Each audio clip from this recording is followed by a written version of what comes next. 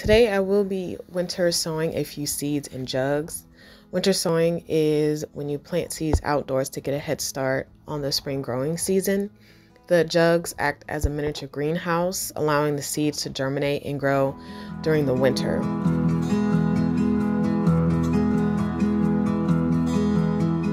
The supplies you're going to need are jugs. This can be milk jugs, juice jugs, the soda bottles, even the plastic restaurant containers will work for this method. These clear bottles are actually my favorite to use because you can actually see the growth of the seedlings a little bit better. A box cutter for cutting the jugs. A marker, and you actually want to use a UV resistant marker, not a permanent marker because it'll fade over time. I couldn't find my UV resistant marker, so I'm going to go back over and relabel my jugs once I buy a new one. Seeds, and the seeds you're going to use are going to have one of these phrases on the packaging. Cold hardy, cold stratification, direct sow outside in early spring, direct sow outside in fall, direct sow outside year round, perennial, self-sowing. If you would like me to create a video detailing the exact plants that are best for winter sowing, let me know in the comments. You will also need water, your favorite potting mix, and duct tape for sealing the jug shut. First, you're going to take your jug and you're going to poke holes at the bottom using a box cutter. You can also use a drill to do this. You want to be sure that you poke enough holes at the bottom so your seeds are not sitting in water.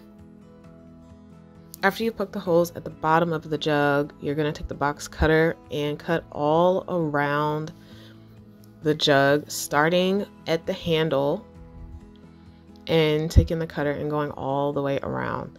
And you want to leave like a hinge where the handle is, so you're not going to cut under the handle. Take your potting mix and add it to the jug. You want to use about 3 to 4 inches of mix. So after adding the water, add more soil because the soil will settle after you water it. Lift your jug to make sure the water is draining out properly. And if you need to, you can always poke more drainage holes at this time. And just wait a few minutes before adding the seeds to give the water time to make its way down.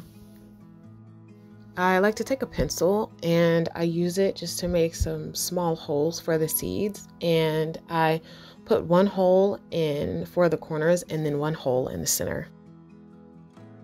And depending on the size of the seed, you don't even need to make holes.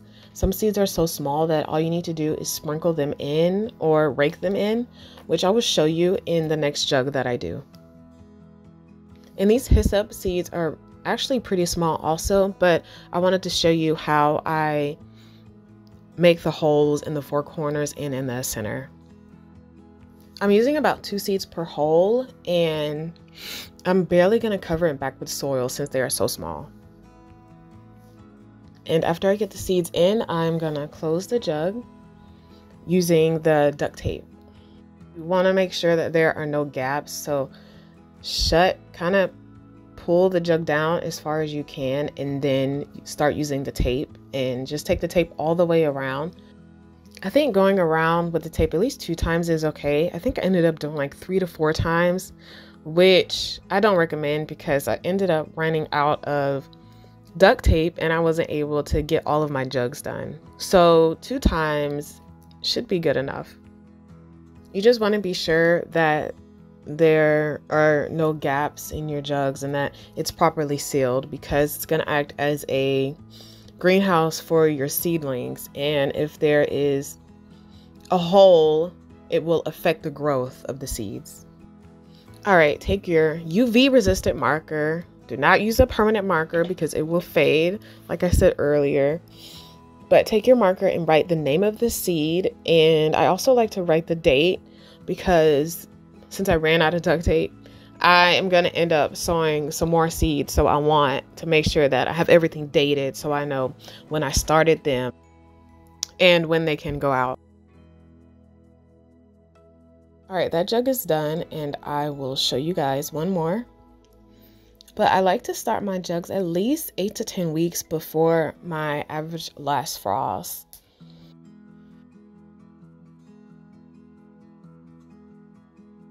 take your box cutter and cut holes at the bottom of the jug, and then take the box cutter and starting at the handle, you're going to want to cut all the way around the jug, leaving a hinge where the handle is. So make sure just not to cut the entire top half of the jug off, just leave a hinge. Next, you're going to take your potting mix and fill your jug up with about 3 to 4 inches of soil, making sure to water it in and add more soil if you need to. And with these seeds, they are smaller, so I'm just going to be sprinkling them in and raking them into the jug. After I do that, I am going to close the jug back, making sure there are no gaps while I am taping it with the duct tape. And around this one, I still went way too many times, and my tape job is a mess. I was struggling with this duct tape for some reason. Maybe it's the color. I don't know. Maybe the gray tape works better than the colored tape. So anyway, I'm gonna write on the jug with the name of the plant and the date, and that is all. I feel like you guys are experts at winter sowing. It is super easy and definitely great for beginners. My first year doing it was last year, and I just fell in love, and now I'm going to be doing it every single year. It's just so fun and easy, and it gives you something to do in the garden in the winter, which is always perfect. I will be putting these jugs on my deck.